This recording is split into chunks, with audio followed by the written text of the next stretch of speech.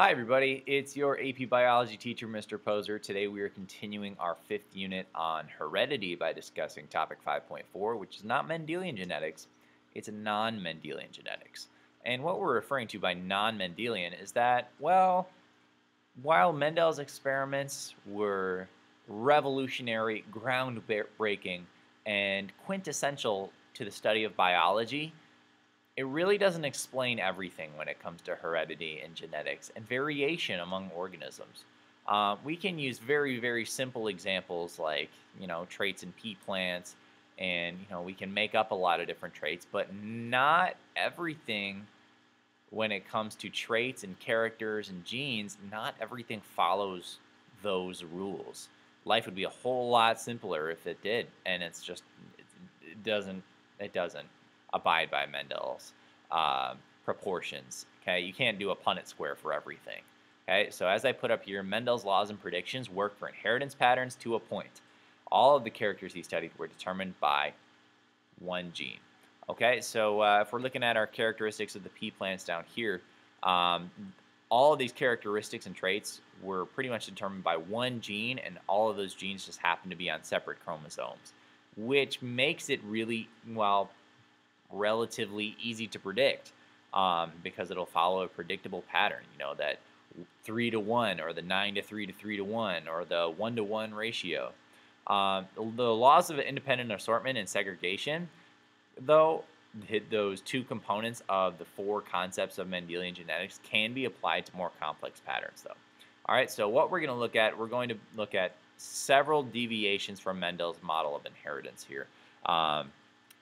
Again, the law of independent assortment and the law of segregation, they both apply throughout genetics, but not everything follows the super easy model that we are looking at in our last video.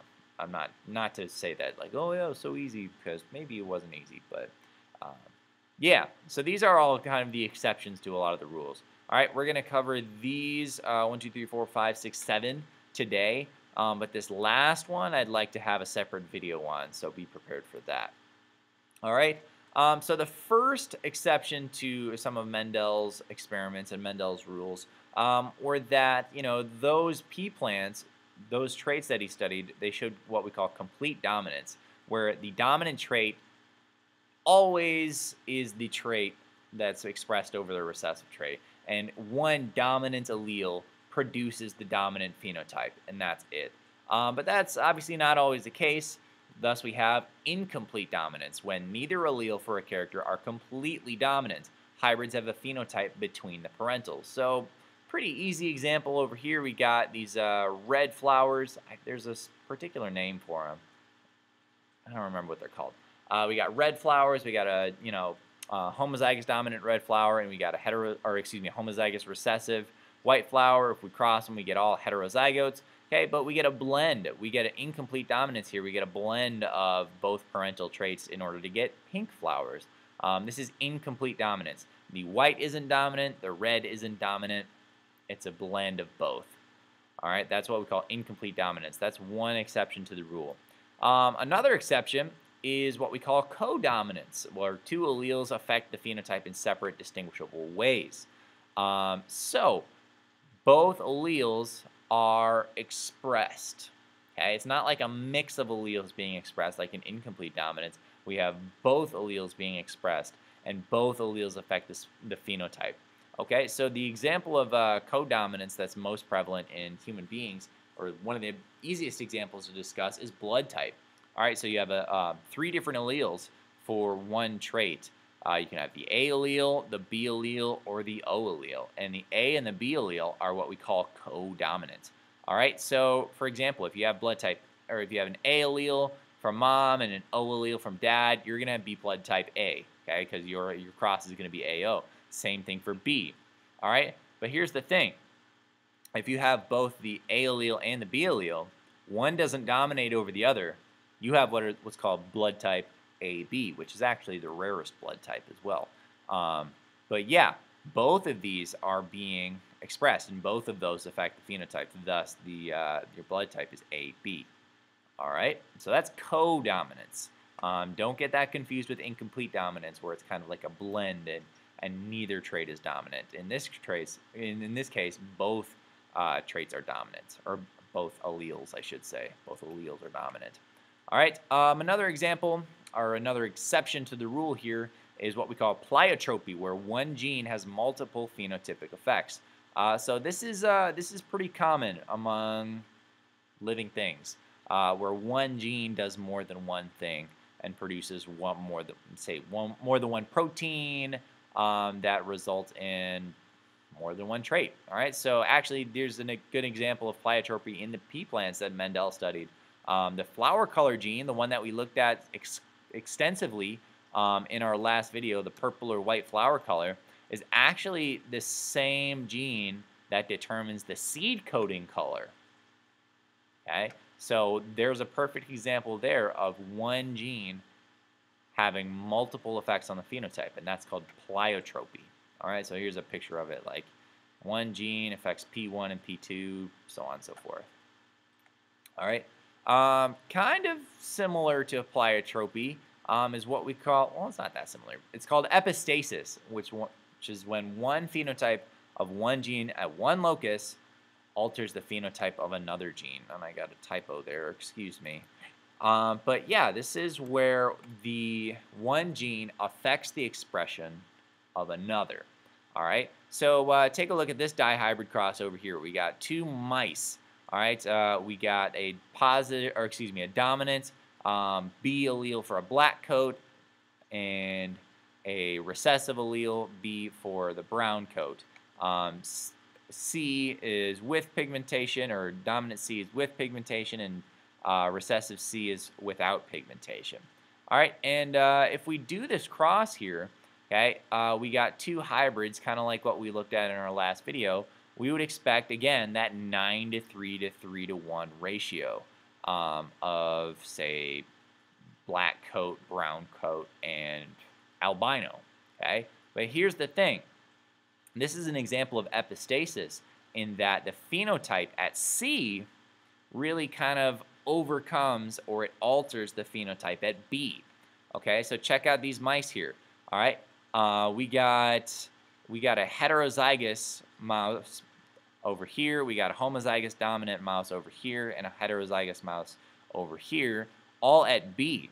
Okay, so we would expect all three of these to have black coats.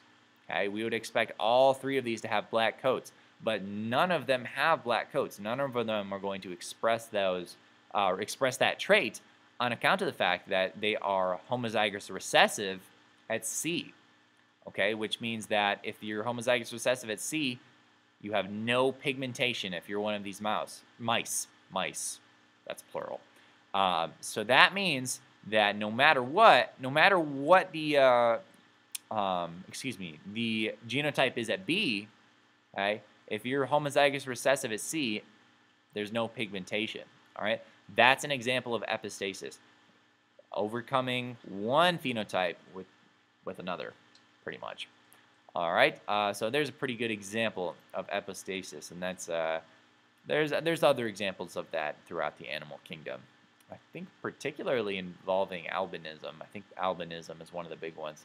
All right, a couple more exceptions to Mendel's rules here. We have quantitative characters and polygenic inheritance. Polygenic inheritance is the opposite of pliotropy. So pliotropy is where one gene affects multiple phenotypes.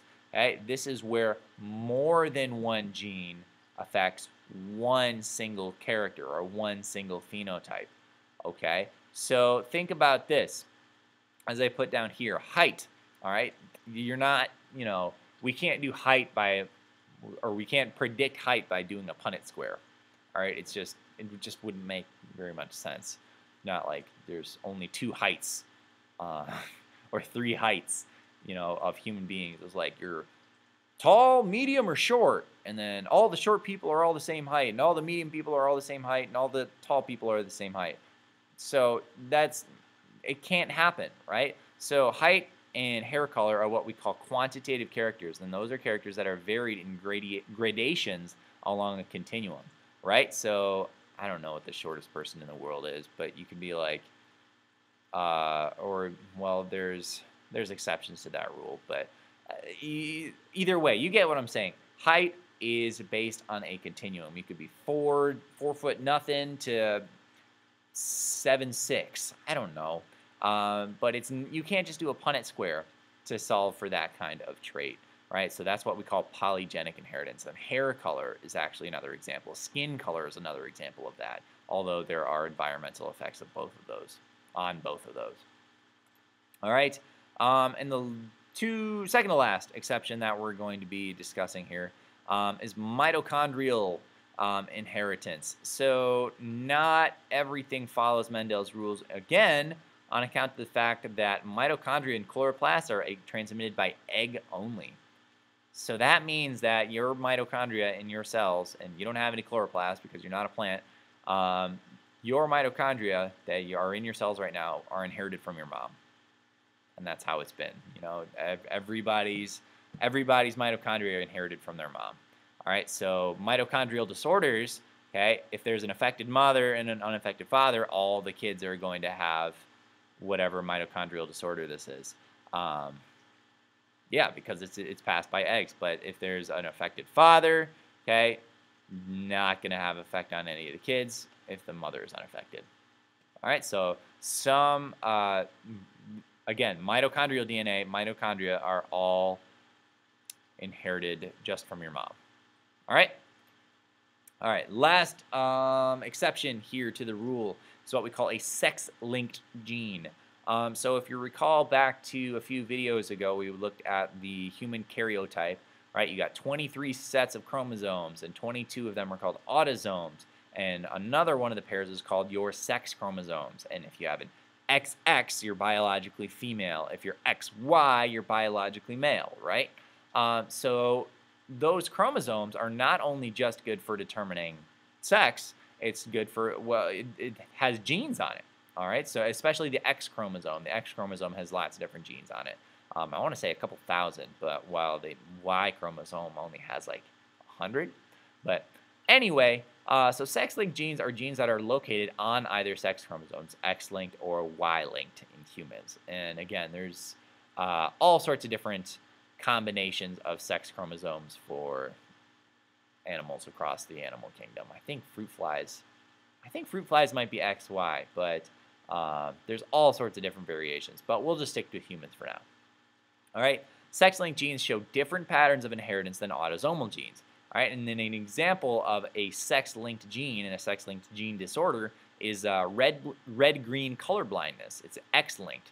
Okay, so that means that the gene that produces, normal color vision is located on the X chromosome, and if there's some kind of mutation within that gene and that X chromosome, that can be inherited, right? And we can actually do a Punnett square to solve for it, but it's not going to follow the normal Mendelian ratios, as we call it. All right, so if we call X sub n the colorblind gene, and X, capital N is going to be the like the normal sightedness, okay, and then the Y doesn't have the gene on it. All right, if we cross these, look, we get two different carriers over here. Neither of them is going to be colorblind because there's one allele that is for normal sightedness. Neither of the girls are, as you can see, the XX there, are going to be colorblind. And the boys are going to be largely unaffected. Okay, so even if the father is colorblind here, as we can see, XN and Y, the daughters might be carriers, okay, because they get an X chromosome from mom and an X chromosome from dad, okay, but the males are going to be largely unaffected. Okay, well, what if we cross a carrier with a colorblind male? Well, then there's a 50-50 chance that the offspring are going to be colorblind, right? So there's you have one carrier female, one affected female, and one affected male over here. But we got one person over here, one guy, one male over here that isn't going to be unaffected by this. All right, so that is it for this video. Okay, we're going to get into Thomas Hunt Morgan's fruit fly experiments and discuss the chromosomal basis of inheritance in our next video. All right, have a good one. See you later. Let me know if you have any questions.